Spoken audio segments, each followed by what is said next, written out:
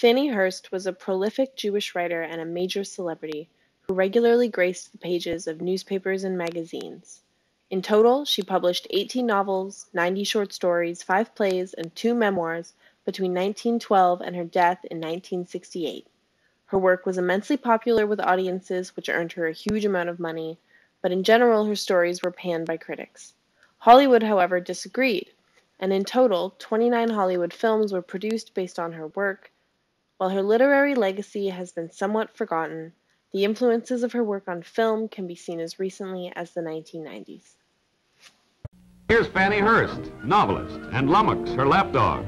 It's December 2nd, 1928, and Miss Hurst and Pet are at a benefit in New York for animal hospitals. Writer of best-selling novels, Miss Fannie Hurst. Fannie was an extremely well-known liberal and was active in organizations promoting racial equality, including the NAACP and the Urban League. In addition to her political activism, Fannie was a valued patron of both Zora Neale Hurston and Langston Hughes, and made significant contributions to the Black artistic community. So much so that in 1946, John H. Johnson, the editor of Negro Digest, wrote to Fannie to ask her to contribute an article to be part of a collection titled If I Were a Negro. He wrote, "We here at Negro Digest know that you belong among the allies of the Negro and his efforts to attain equality under American democracy. Your frank and outspoken expressions and actions in the past merit the thanks of every American Negro."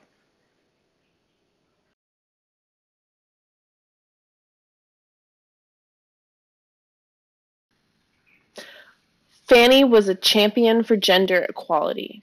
This attitude is reflected in her alternative style of marriage that became known as the Fannie Hurst marriage, and entailed being legally married but living in separate residences, as she did until the death of her late husband, Jacques Danielson, in 1952. Danielson was a Jewish Russian pianist who Fannie married secretly in 1915. They kept the marriage a secret at first due to concerns of racism from Fannie's family, who, although Jewish themselves, used anti-Semitic slurs to refer to other Jewish people and forbid Fannie from marrying within their religion.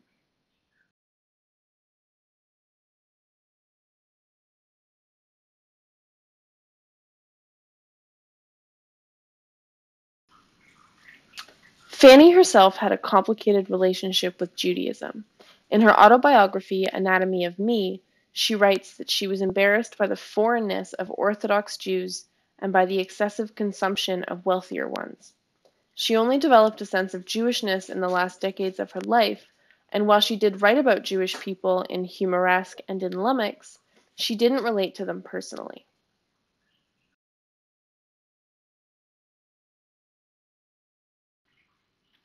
Fannie's influential status as a high-profile author, coupled with her progressive political ideology, allowed for her entrance into the same social circles as the most prominent Black figures of the Harlem Renaissance.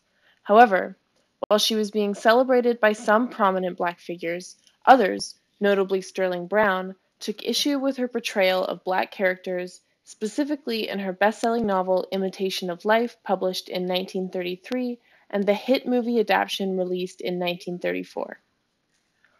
While certainly a prolific and influential writer who earned a front-page obituary in the New York Times, Fannie Hurst has, in general, disappeared from popular culture. This presentation will consider the reactions of Hurston, Hughes, and Brown to Imitation of Life, and ultimately ask whether Fannie Hurst should be remembered as a valuable patron of the arts or forgotten as a problematic figure from the past.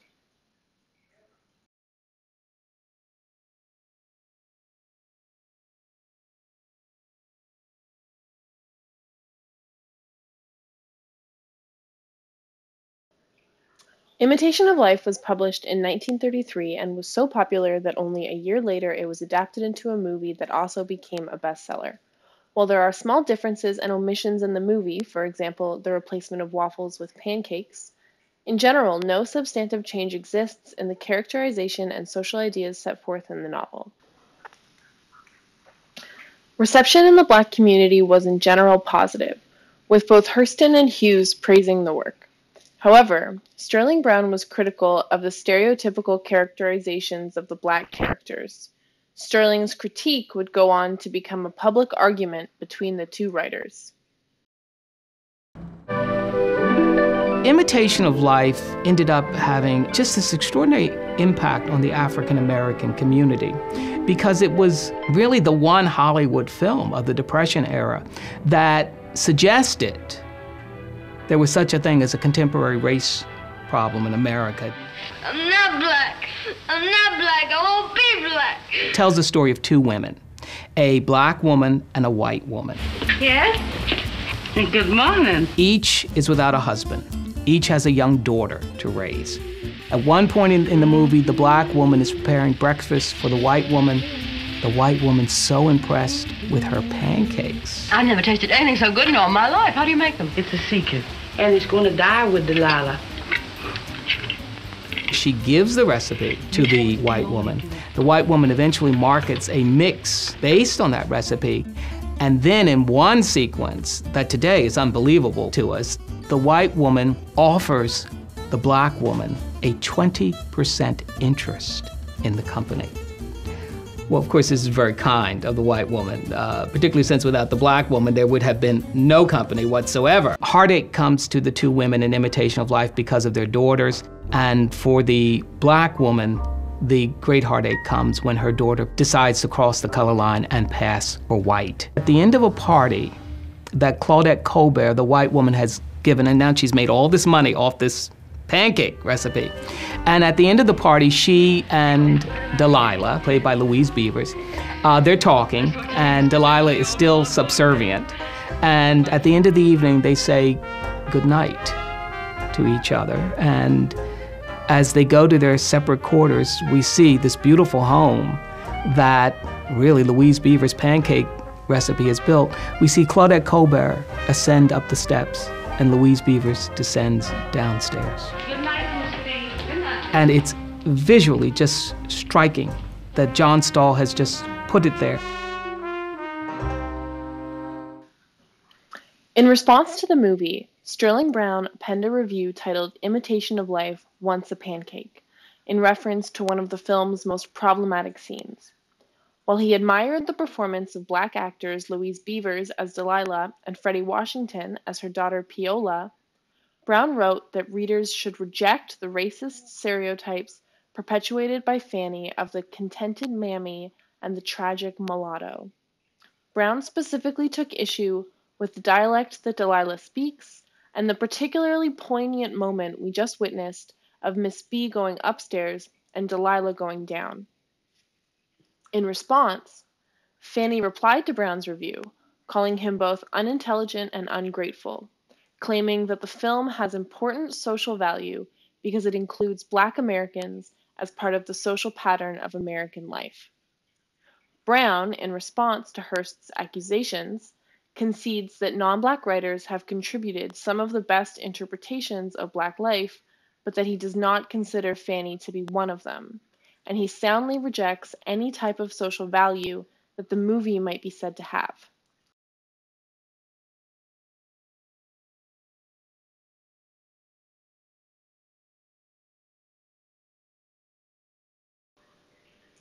While both Langston Hughes and Zora Neale Hurston were supportive of Imitation of Life to Hurst's face, they both ultimately rejected her work in their writing. It is possible that Hughes and Hurston's initial reactions were influenced by their financial and social reliance on Fannie, and that their subsequent reactions indicate how they actually felt.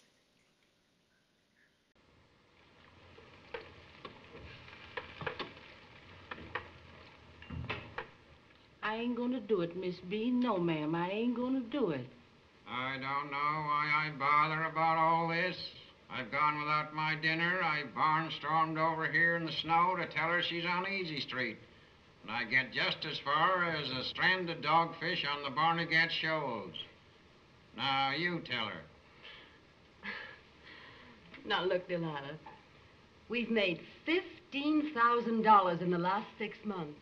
We'll double that by July and make 100,000 next year.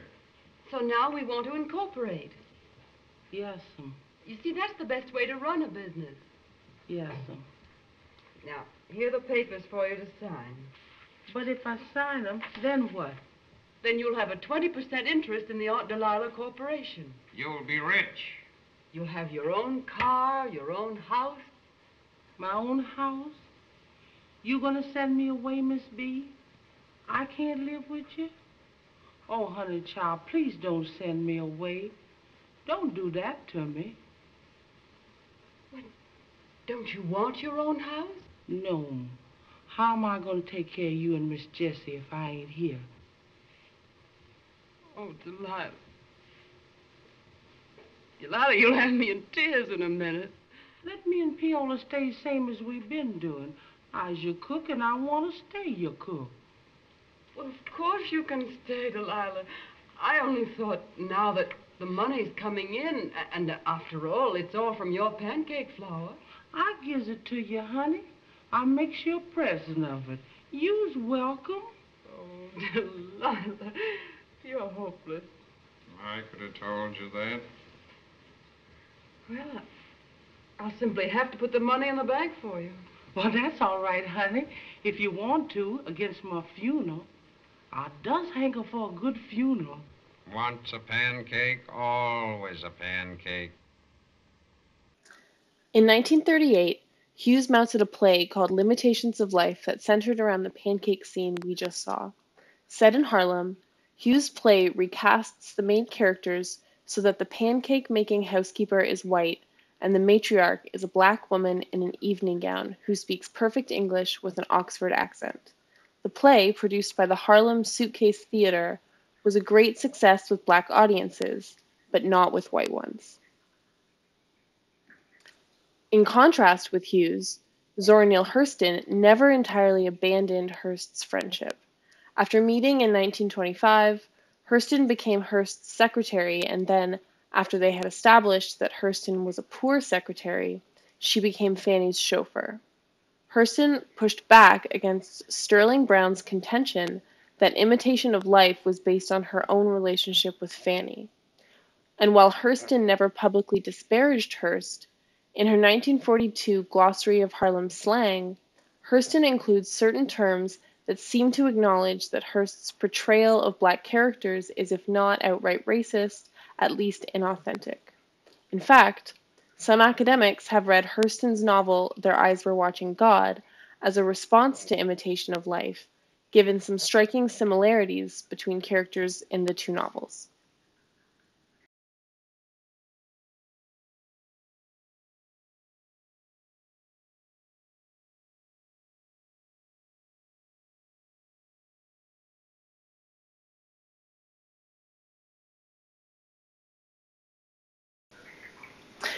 In conclusion, while it cannot be denied that throughout her life Fannie Hurst worked towards ideals of racial and gender equality, she held progressive liberal views, and she made significant financial contributions to the Harlem Renaissance, it is important to also remember her reliance on racist stereotypes and her unacceptable response to Sterling Brown's legitimate critique.